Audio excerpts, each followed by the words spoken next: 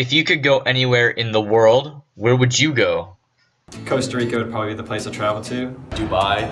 Go to Colombia. I think I'd go to Milan, Italy. Probably go to the Bahamas. Okay, so I'd go to Australia. I would probably choose to go to the Amalfi Coast, Italy. I would definitely go to Paris. What is up, guys? Thanks for tuning in to my 12th video. If you could go anywhere in the world, where would you go?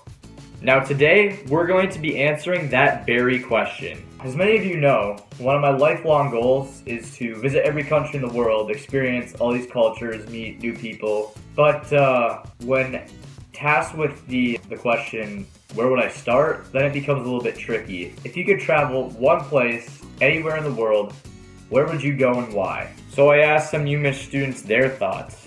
Here's what they had to say. My name's Jack, and I definitely would have to say that Costa Rica would probably be the place to travel to for the surfing, the beaches, and the warm weather. If I could go anywhere in the world, I would probably choose to go to the Amalfi Coast, Italy, just because it's beautiful there and I love Italian food. Like, I could eat it for every meal. Okay, so I'd go to Australia because of the kangaroos and the exotic animals there. I'd go to Colombia and to break some stereotypes about the nation that's known for its drug dealing. If I could go anywhere in the world, I think I'd go to Milan, Italy, because I've always wanted to go to Italy, but also because my boyfriend lives there, so it would be really fun.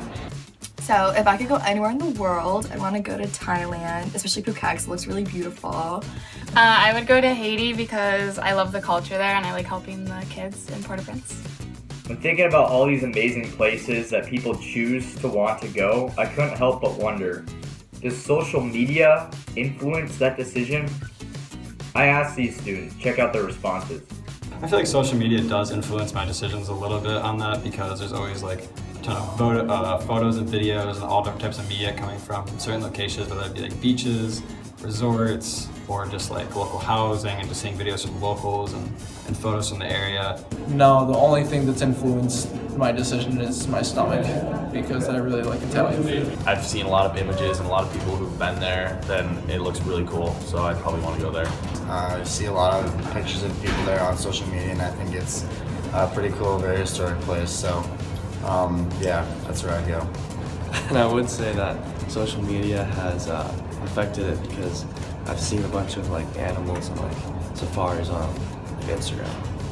Not really social media, but when I was traveling in Panama last summer and the other people we ran into who travel for a living really recommended it and said it's a beautiful spot and something we have to check out.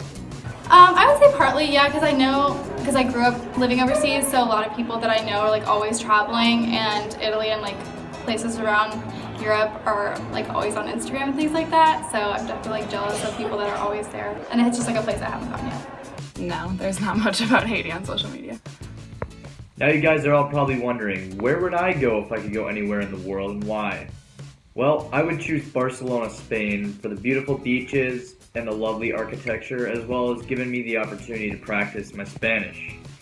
Now if you guys remember, way back in my weekend video I noted that I got accepted to study abroad in Spain. I got accepted to study abroad in Spain. Well, I'll be heading there in just over a week. So now I turn it over to you. If you could go anywhere in the world, where would you go and why? Leave your answers in the comments below. I'd love to hear from you guys.